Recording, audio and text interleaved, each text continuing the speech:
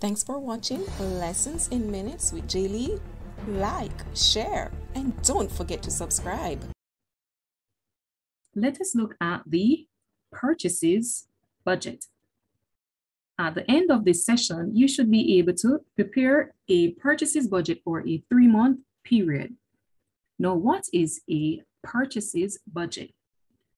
A purchases budget basically contains the amount of inventory that a company must purchase during each budget period to meet what is expected to be sold. So basically, what the purchases budget does is that it ensures that there is sufficient inventory on hand to meet customer orders for products. The purchases budget is similar to the production budget.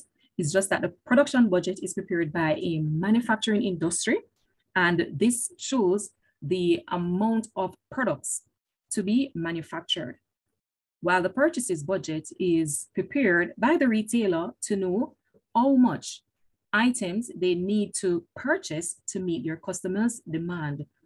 Now let's look at the format of the purchases budget. Earlier, I mentioned that the purchases budget is similar to that of the production budget. In a previous lesson, I've looked at the production budget, and if you missed that lesson, the link is in the description below. Now, let's just review the format of the production budget before we look at the purchases budget. For the production budget, you begin with expected sales, you add in your desired ending inventory. That is done because you want to know what is the total amount of units that are required for the budgeted period. From that, you subtract your beginning inventory because yes, these items were already produced. And then what you have based on calculation left is referred to as your products to be manufactured. So that is the production budget. Now let's move on to looking at the purchases budget. What we start with is the production needs. To that, we're going to add in our desired ending inventory. Yes, that is similar to the production budget. And that now gives us what we refer to as total production that is required, the total items, units that you need. Then from that, we are going to subtract our beginning inventory. And guess what? This now gives us the purchases needed. So it tells us what amount of units or kgs, and I said kgs because the question can be in kg as well, you would need for the budgeted period. So basically, this is how you prepare the purchases budget.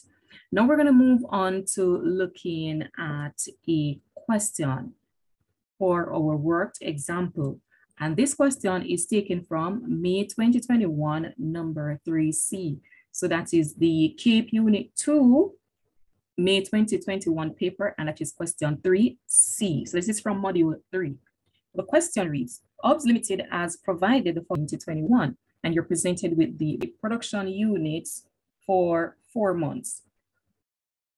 3 kg of materials are required for each unit produced. And this information is very important. Costing $12 per kg. Target closing inventory each month should be equal to 25% of production needs for the next month.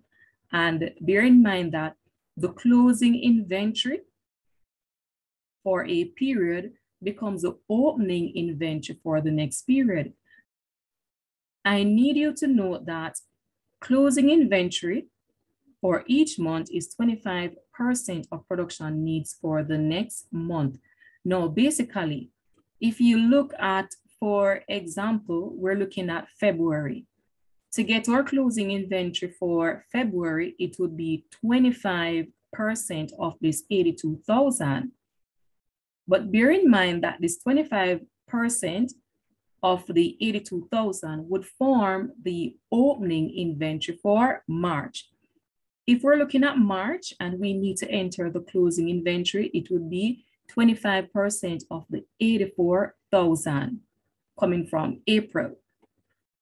Now, this 25% of the 84,000 for April would form the opening inventory for April. So remember, closing inventory from one period becomes the opening inventory for the next period. Let's continue to look at the question. Material inventory on 30th of April was 66,750 kg. Now notice that you're required to prepare a purchases budget for the 3 months ending April 2021. And guess what? You are required to use kg for the unit of the products. Let us now prepare the purchases budget. Please note that you need to ensure that you put in your heading, and we're looking at the 3 months ending April 30th. So we're looking at February, March, April, and I have included a total column just in case that concept is needed when you're writing your exam. As a reminder, before we go any further, we are to show our results in kg, where 1 unit is equal to 3 kg of materials. So that means that wherever you have units, you need to multiply those by 3 to get your results in kg. The first thing that we are going to record is the production needs, and notice for each month, you're presented with the production needs in units. So it therefore means that for each month, you need to multiply by 3 in order to get the amount to be entered in your budget. So for February, we're going to multiply the 75,000 units by 3 to get our result to be entered in the budget. And that gives us an amount of 225,000. We're going to do the very same for March, multiply by 3. So it is 82,000 multiplied by 3 to get the amount in kg, and that is 246,000. For April, it is the 84,000 multiplied by 3, and the amount in kg is 252,000. Our total, or grand total for the production needs for the budgeted period is 723,000. Now we're going to move into adding our ending inventory. As a reminder, the ending inventory for each month, which is our closing inventory for each month, should be equal to 25% of the production needs for the next month. So for February, we need to ascertain 25% of the March production needs, which is 82,000. And for our calculation, that is 82,000 multiplied by 25%. And this would give us 20,500 units. But we need to report our results in kg. So we're going to multiply that by 3. And this gives us an amount of 61,500 for the ending inventory for February. We're going to apply the same concept for March.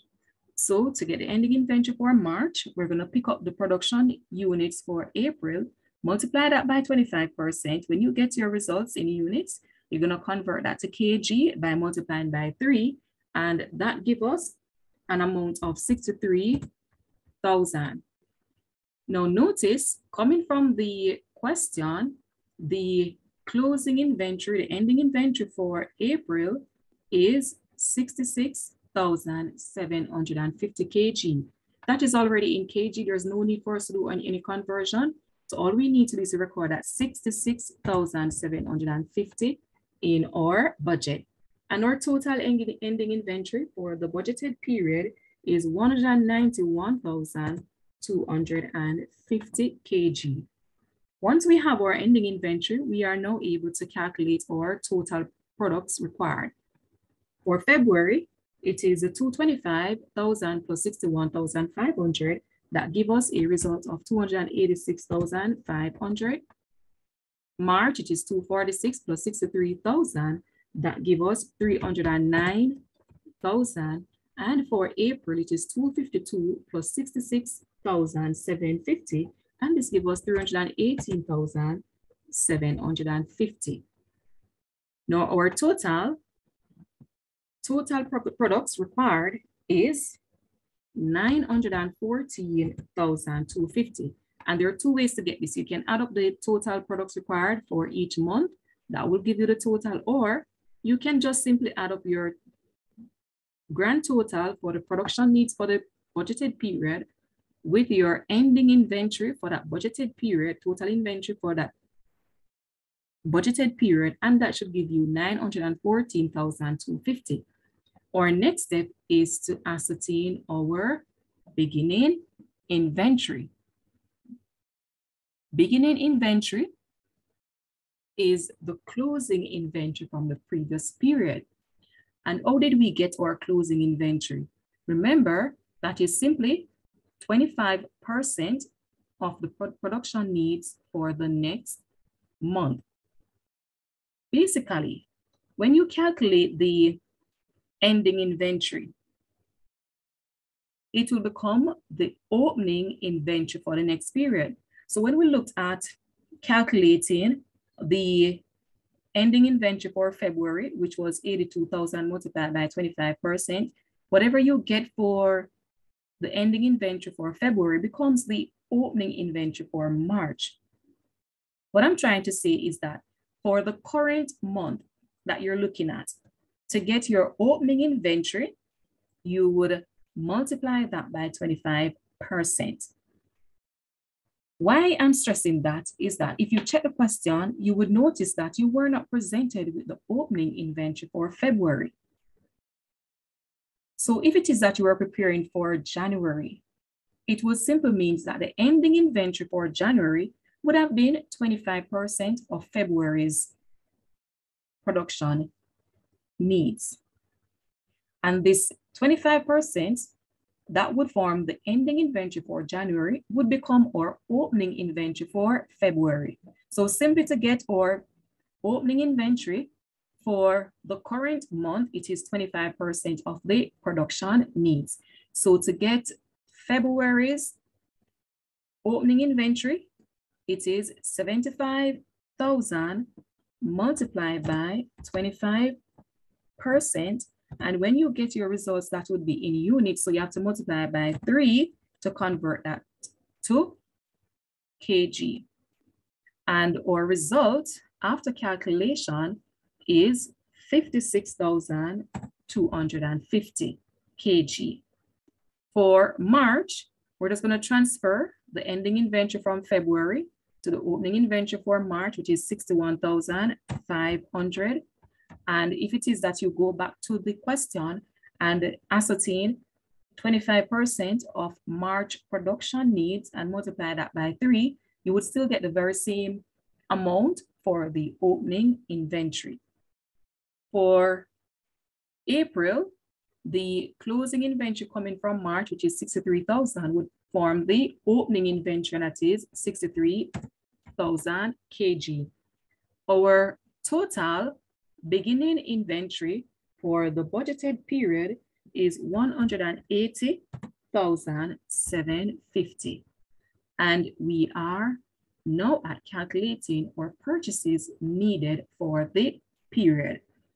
For February, it is total products required less the opening inventory, and that gives us a purchases need of 230,250 kg. March, it is 309,000 minus 61,500, and that gives us 247,500. April, 318,750 minus 63,000 give us 255,750. And our total purchases needed for the 3 months period, that budgeted period, is 733,500. That takes us to the end of completing this question taken from May 2021, number 3, Accounting Unit 2 paper. And we were required to show our results in kg. In another session, I will look at us showing the results in units. So just to recap, in order for you to prepare the purchases budget, what you need to do is to pick up your production needs, add your desired ending inventory, and that would give you total production required. From that, you would list your beginning inventory, and then that would give you the purchases that is needed for the period in order for you to meet the demands of your customers. Like, share, and don't forget to subscribe.